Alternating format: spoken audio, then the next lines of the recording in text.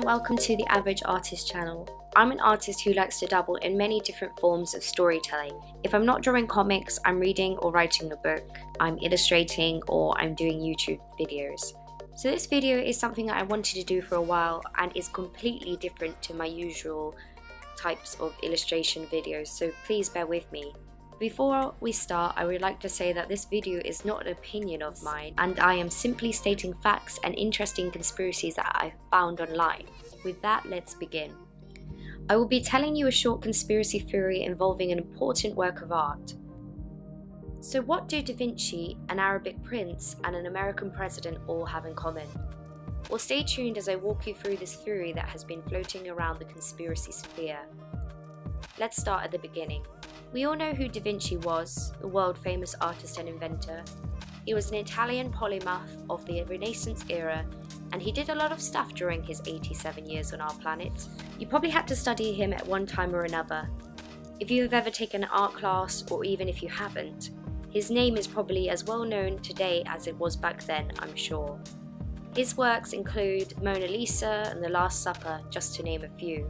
Though he wasn't a very prolific artist, he has 20 great masterpieces of work. And though his works often seem genius and mysterious to us, he was actually a very rational person who liked to be educated and reasoned with science. This now turns us to one of his well-known pieces, Salvator Mundi, which has been headlining a few interesting stories through its history.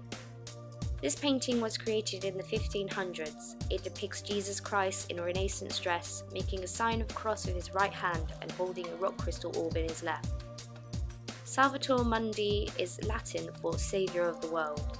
Just to jump forward a little bit, in 1958 it was sold for an auction for $45 in New York. Then it disappeared for half a century. It was found at a house auction and then went under repairs for almost 6 years. It was then thought of as being a copy of the original painting, some still pretending to believe this, whilst many experts claim it is the original. Oh, and guess what? In 2017 it sold for a whopping $450 million. That is the largest amount ever paid for a painting in the history of the universe. And to whom, you might ask? Well, that's where the prince comes in.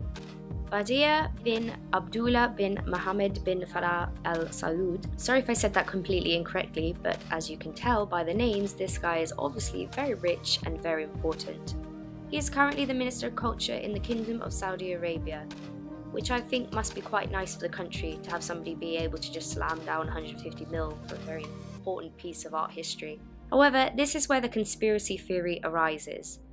Many people think that he overpaid for the painting, that for some reason he went over the estimated going rate of what the people consider an original Da Vinci painting should cost. In fact, he overpaid for it by $300 million. The 500-year-old painting was to take pride and place in the Abu Dhabi Department of Culture and Tourism.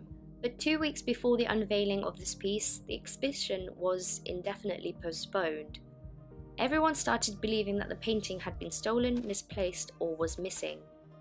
A Da Vinci scholar told The Times that nobody outside the immediate Arab hierarchy knows where it is. Now stay with me on this one, but this is where the conspiracy delves deeper. When the painting was then considered by special counsel Robert Mueller to have played a part in the Trump-Russia theory and became part of his investigation. The painting was now at the center of an international money laundering scheme which implicated Donald Trump, his campaign staff, the royal families of Saudi Arabia and Abu Dhabi, and the painting's previous owner, Dmitry Rybolovlev. It is said that Dmitry put the painting up for auction knowing that the Saudi prince would buy it. The funds were then apparently sent straight to a group which had ties with the Trump campaign, which would mean that they were money laundering $300 million straight from Dmitry to help fund Trump into the White House. It is a very outlandish theory, and so much so that many people have debunked it, citing that it would have been too stupid to do such a thing with highly well-known work of art at such a high price. But then, sometimes facts are stranger than fiction. It also brought attention and highlighted how unregulated the art market is today.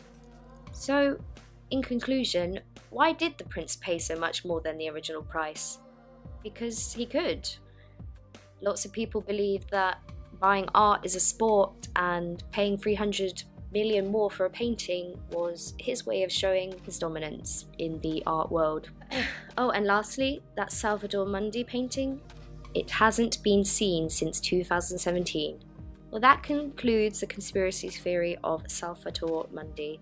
If you like this conspiracy theory and want to see more, let me know in the comments down below, and I'll try and find more art conspiracy stuff to tell you.